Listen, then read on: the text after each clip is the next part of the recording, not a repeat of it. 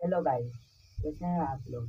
मैं उम्मीद करता हूँ कि आप सब लोग एकदम अच्छे होंगे। तो आज हम 7th स्टैंडर्ड के मैथ्स का पाइथागोरस थ्योरम का पार्ट 2 देखेंगे। पार्ट 1 में हमने पाइथागोरस थ्योरम का फॉर्मूला देखा था। तो वो कि हम लोगों को हाइपोटेन्यूज कैसे निकालना है। तो hypotenuse square is equal to base square plus height square. तो इसी फॉर्मूला को यूज करके हमने पिछले वीडियो में बहुत सारे सम सॉल्व किए थे।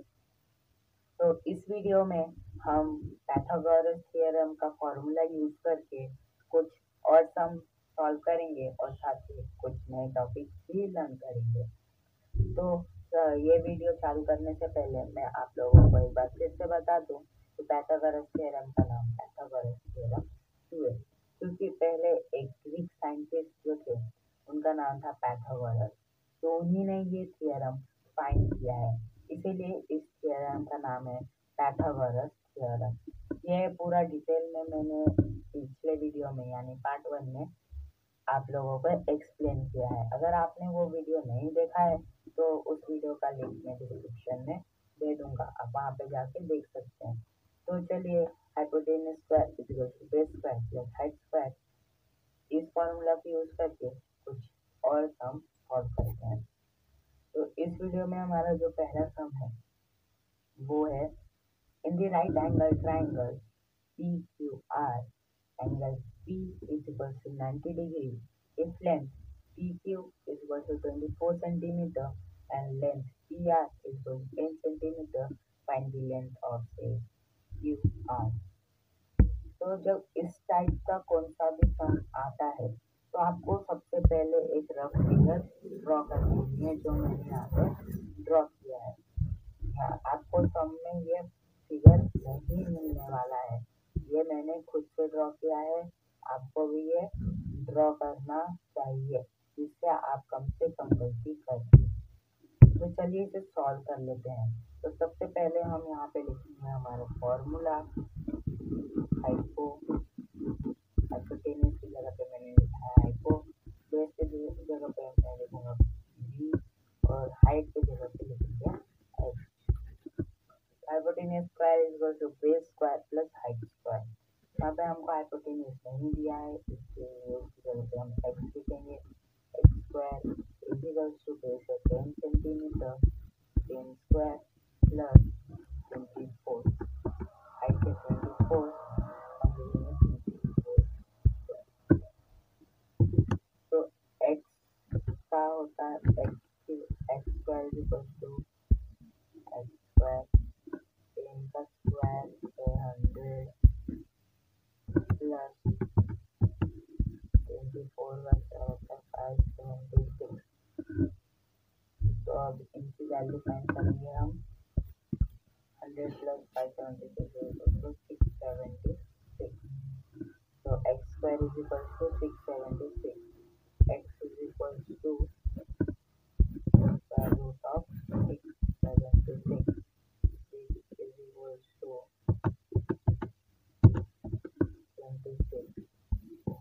Therefore, x is equals to 26 centimeter. ये जो x की वैल्यू है 26 सेंटीमीटर। हमने सिर्फ एक सिंपल सा फॉर्मूला जो है hypotenuse is equal to base square plus height square, इसको यूज करके हमने ये सम भी सॉल्व कर लिया है। आपको मैं बता दूं कि हम जो भी लिख रहे हैं इसका डिटेल नोट्स इस वीडियो का मैं आपको इस वीडियो के डिस्क्रिप्शन में दे दूंगा, यहाँ पे जाके आप इसे पढ़ सकते हैं। तो चलिए हम अब अपने नेक्स्ट क्वेश्चन की ओर बढ़ते हैं। तो ये क्वेश्चन है in the right angle triangle LMN, angle M is equal to 90 degree, if length LM is equal to 10 centimeter and LN is equal to 20 centimeter, find the length of say NN। तो यहाँ पे हमको वापस से हमारा figure नहीं दिया है, तो मैंने अपना रफ फिगर ड्रॉ कर लिया है। तो रफ फिगर जो है उस हिसाब से हमको इधर बेस की वैल्यू फाइंड करनी है। तो अब हम वापस अपना वही फॉर्मूला यूज करेंगे। इस लेसन में जितने भी सम आएंगे वो सब इस फॉर्मूला से ही रहेंगे। Hypotenuse square is equal to base square plus height square. यहाँ पे हाइपोटेन्यूज है 20 equal to x base x plus height 12 centimetre plus 20 का स्क्वायर होता है 400, 20 का स्क्वायर होता है 400 इज इक्वल टू x का स्क्वायर x स्क्वायर प्लस 1। तो अगर हमको बेस फाइंड करना है या फिर हाइट फाइंड करना है तो हम हमेशा जो ये वैल्यू मिली है हमको इसको रिवर्स कर देते हैं। जो वैल्यू मिली है एक्स स्क्वायर प्लस 144 इसको रिवर्स कर देते हैं। तो इसको रिवर्स करने के बाद x square plus 144 equal to 400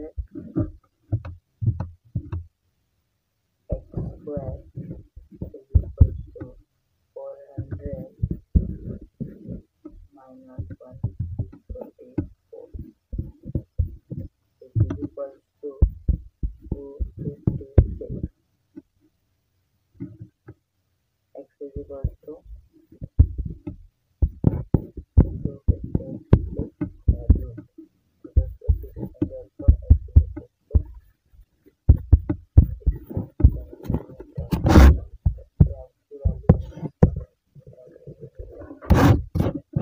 तो ये भी हमने एकदम आसानी से सॉल्व कर लिया है। तो अब हम अगले सम पे बढ़ते हैं। तो ये सम थोड़ा सा ट्रिकी है लेकिन बहुत इजी है। आपको क्वेश्चन आ सकते हैं तो आपको इसमें अपनी विजुअलाइजेशन को यूज करके एक रफ फिगर यहाँ पर से ड्रॉ करना है। तो यहाँ पे मैंने ड्रॉ किया है और यहाँ पे मैंने विजुअलाइज आप आसानी से कर सकते हैं। यहाँ पे एक पिक्चर भी डाल दिया है। तो यहाँ पे क्वेश्चन पढ़ते हैं हम। The top of a ladder of length 15 meter reaches a window 9 meter above the ground. What is the distance between the base of the wall and that of the ladder? तो यहाँ पे अगर आप visualise करेंगे तो यहाँ पे आपको एक विंडो दी गई है जो 9 मीटर ऊपर है एक दीवार से और वहाँ पे एक 15 मीटर की सीढ़ी जो है वो वहाँ तक पहुँची है और वो टेढ़ी है।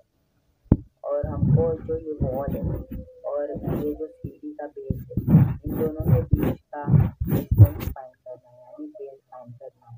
यहाँ पे मैंने जो फिगर ड्रॉ कर दिया है आपके लिए, आप इसे भी देख सकते हैं। विंडो जो है ये विंडो, ये दोनों विंडो और ए जो है वो base of the wall and सी जो है वो बेस ऑफ द लैडर है और ये दोनों का डिस्टेंस है। इसमें भी हमको सेम फॉर्मूला याद रखना है, hypotenuse square is equal to square plus height square. जो पाइथागोरस थ्योरम लेसन है वो पूरे 7th स्टैंडर्ड का सबसे इजी लेसन है। इसमें हमको सिर्फ एक फॉर्मूला लर्न करना है और उसी को यूज करके हमको अपने सारे सम सॉल्व कर लेने हैं। भले कोई ट्रिकी सम आ गया तो भी हम उसमें वही फॉर्मूला यूज करके उसे सॉल्व कर सकते हैं। तो ये इसको सॉल्व करते हैं हम। तो यहाँ पे जो लेंथ है यहाँ पे पहले फॉर्मूला लिख देते हैं।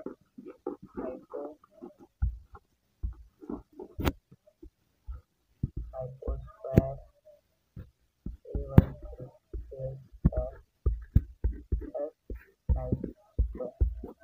तो जो हाइपोटेन्यूज है वो 15 है हमारा और बेस नहीं दिया गया है तो हम एक्स कर लेंगे और हाइट है 9 स्क्वायर। 15 का स्क्वायर होता है 25 एक्स का स्क्वायर होता है एक्स स्क्वायर 9 का स्क्वायर होता है 81। इसमें पहले देखा हमको वापस से बेस फाइंड करना है तो चलिए हम इसको वापस से रिवर्स कर लेंगे। तो इसको रिवर्स करने के बाद आता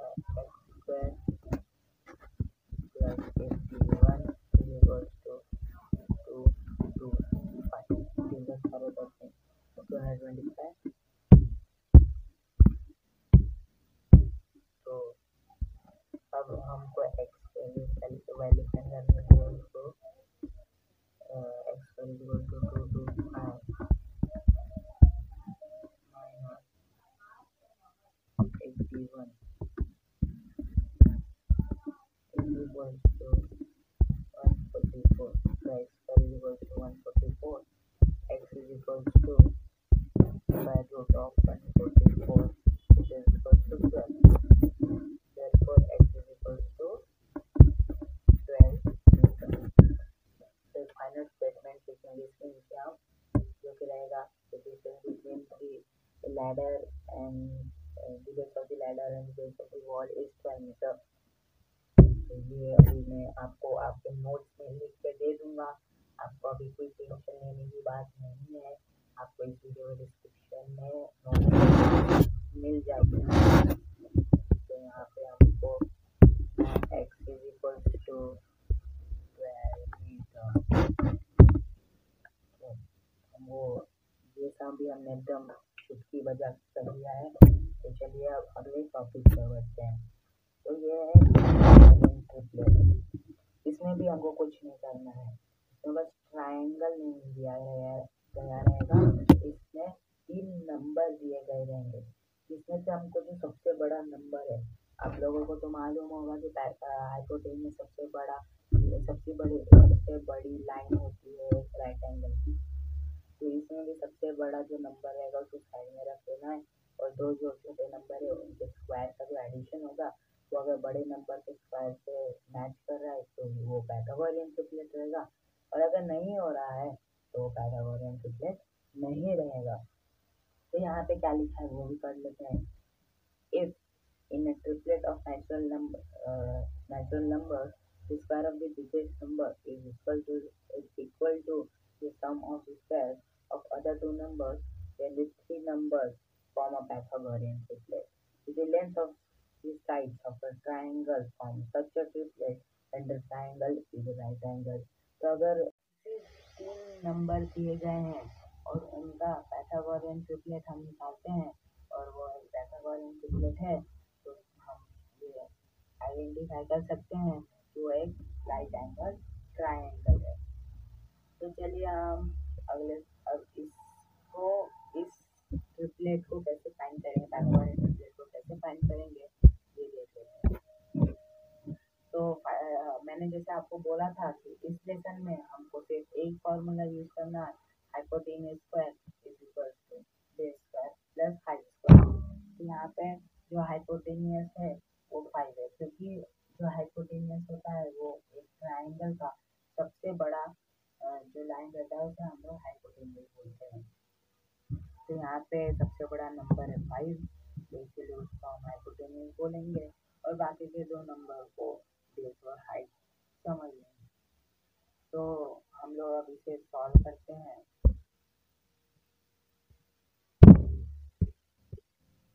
तो यहाँ पे हम पहले 3 square plus 4 square is equal to 5 square. तो हाइपोटेन्यूज का जो फॉर्मूला है वो भी है hypotenuse square is equal to base square plus height square. तो यहाँ पे भी वही फॉर्मूला यूज कर रहे हैं। तो 3 का स्क्वायर होता है 9 प्लस 4 का स्क्वायर होता है 16 इज इक्वल टू 5 का स्क्वायर होता है 25। 16 plus 9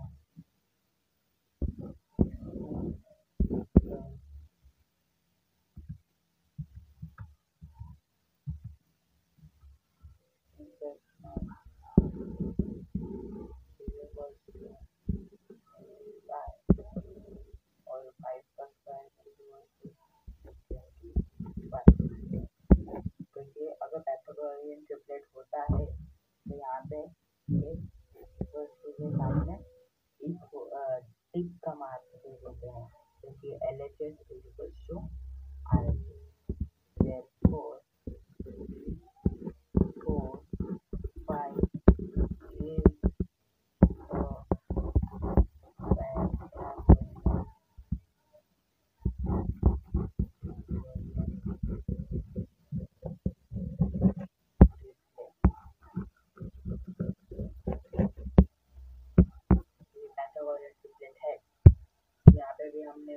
hypotenuse square equal to base square plus height square. चलिए अगले सम की ओर बढ़ते हैं।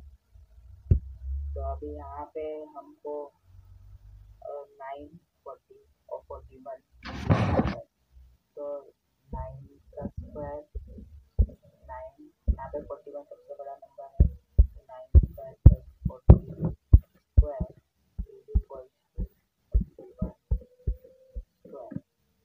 9 का स्क्वायर होता है 81, 40 का स्क्वायर होता है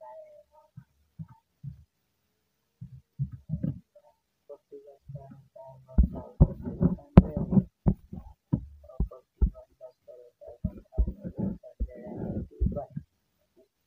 तो 1600 प्लस 81 इज इक्वल टू 1681 और ये 41 का स्क्वायर भी 1681 है। चलिए ये पाइथागोरस थ्योरम है।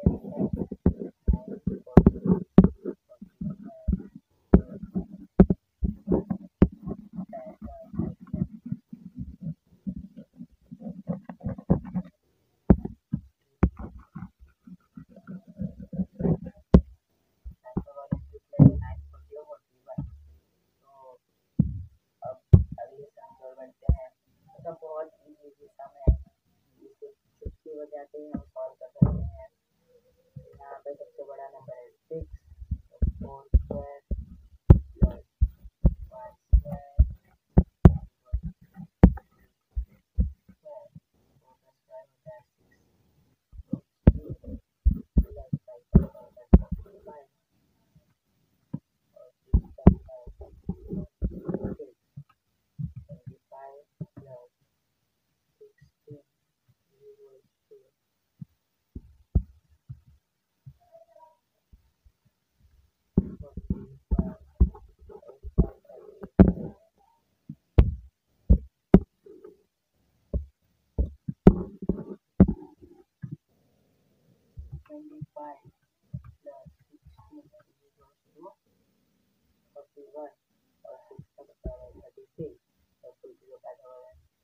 not a Pythagoras method or is equal to cut डाल देंगे।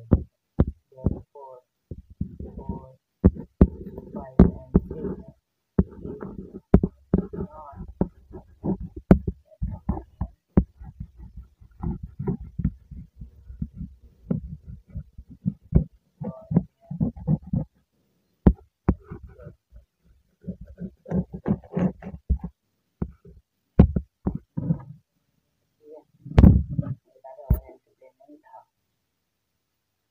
the sides of some triangles are given below. Find out which one are right angle triangles. तो इसमें हमको 3 नंबर दिए गए हैं, इसमें से हमको 3 नंबर के सेट दिए गए हैं। तो इसमें से हमको फाइंड करना है कौन सा राइट एंगल है, कौन सा राइट एंगल नहीं है। तो इसके लिए भी हमको पाइथागोरियन ट्रिपलेट भी फाइंड करना है। तो इसके जो इसका वो था डेफिनेशन, उसमें लिखा था कि अगर वो पाइथागोरियन ट्रिपलेट है तो वो राइट एंगल ट्रायंगल भी है।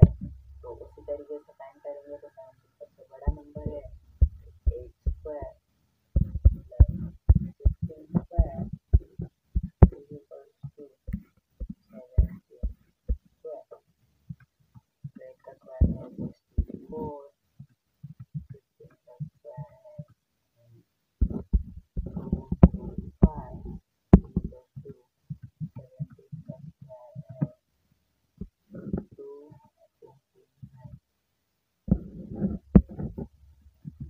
So 225 plus 64 is equal to 229 और 9 है, इसे therefore 16 and 17 is a right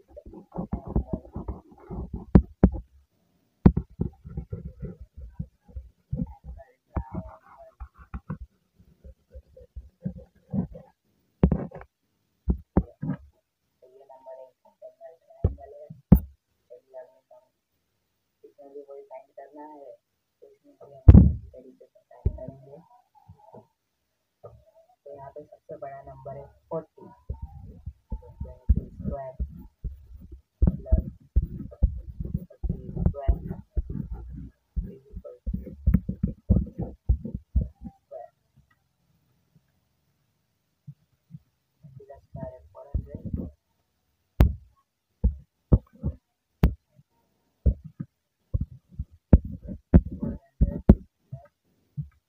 इसका स्क्वायर है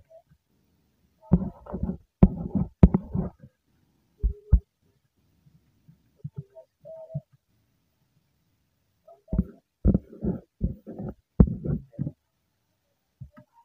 तो 900 plus 400 is equals to 1000, 900, which is not equals to